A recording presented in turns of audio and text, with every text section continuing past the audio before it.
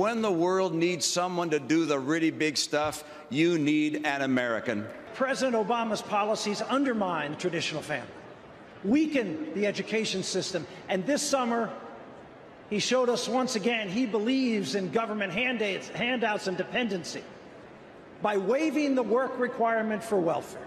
What do you mean, shut up? Okay, I thought it was just because somebody had a stupid idea of trying terrorists in downtown New York City. I'm not going to shut up. It's my turn. So anyway, we're going to have to have a little chat about that.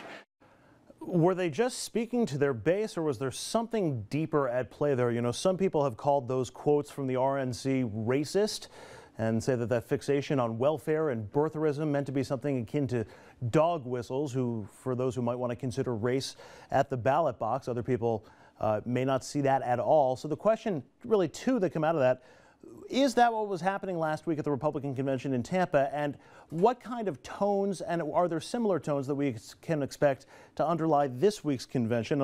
I'll hand it over to the table. Let's start with those quotes from Tampa and the ones like it, and the focus is on topic. What were they thinking? I mean, is that a persuasion technique? I mean, bringing Clint Eastwood out there to talk to an empty chair and insult the president? I find myself at a loss for words. This doesn't happen very often. And all evidence to the contrary. Amen. And all I can tell you is that the Democrats will not do any worse than that.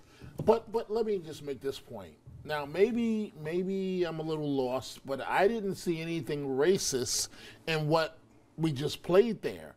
It's traditional Republican talking points to say that Democrats love welfare and so on. It's traditional Republican talking points to talk about Willie Horton. What was that? Well, come on, we're going way back, but that's like blaming George Bush entirely for all our problems now. We've got to have President Obama discussing things. I think it's amazing. If Obama discussed reform and mentioned that word once in a while, it would diffuse a lot of his problems, and it would stop your fence straddlers and maybe people like me for saying, gee, I think I'm going to try Romney this time. But Clint Eastwood is at Cedars-Sinai being treated for an inverted cerebellum now. But if you took an alternative, if George Clooney got up at the DNC and made believe that he was talking to Romney, then you'd have all the really liberal Democrats slapping their thighs going, this is the greatest thing in the world. Stop telling us what we might say if something happened. We haven't said it. George Clooney's not going to do that. Clint Eastwood did do that. It was idiotic. Such is life. The Republican convention did not seek to do anything but stir up its base. They may be politically correct in doing that. The Democratic convention is not going to make that mistake. I don't even know if they did a good job of stirring up their base, to be honest with you. I think they could have been a lot harder in terms of going after the president.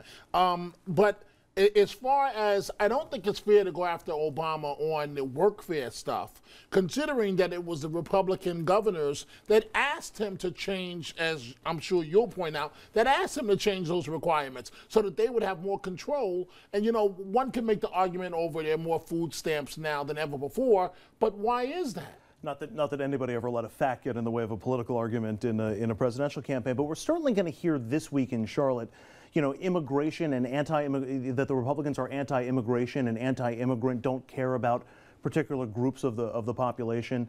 Are those and similar type arguments that they don't? We're going to hear all week about the middle class and that the Republican Party doesn't care about the middle class. Are those similar, to use the same term, dog whistles to supporters of the Democratic Party? I don't think you're going to see that. I think you're going to see a set of broader appeals to the nation. I think you're going to see an attempt to elevate Obama, make him look even more presidential. You don't have to smack people on the head to point out that there are many Hispanic Democratic elected officials and almost no Republicans. And on the middle class, because if you're doing a middle class drinking game, you're going to be on the floor, I think, after a couple of hours. What is a middle class drinking game? Drink every time somebody says middle class. Oh, I see. Yeah. Have you tried that? That's why I'm not in the middle class yet. I think what we're looking at tonight is the battle of the potential first ladies. That's what's going to be interesting, because I think if we're being honest about this, Ann Romney hit a grand slam in terms of trying to humanize demonize her husband.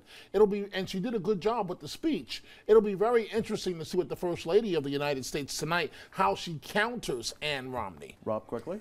I think Michelle Obama is going to tell us about what a great guy her husband is and all these altruistic things he wants to do for the country and for people. And they are good things, but the question is, can he really do these things, and how are they going to be achieved monetarily? All right, I'll tell you what I need to do for the country, which is take a quick break here on RFL. But when we come back, we're going to focus in on the women's vote. Will Michelle Obama's speech tonight help the president with the women of America? That is next. Stay with us.